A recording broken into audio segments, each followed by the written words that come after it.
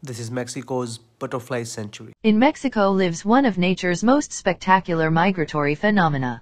Every year, between late October and early November, millions of monarch butterflies leave the cold north of the United States and Canada to reach the milder climate mountains of the Michoacan forest, facing a journey of over 2,500 miles, the longest ever observed among insects. This extraordinary flight ends in the Monarch Butterfly Biosphere Reserve.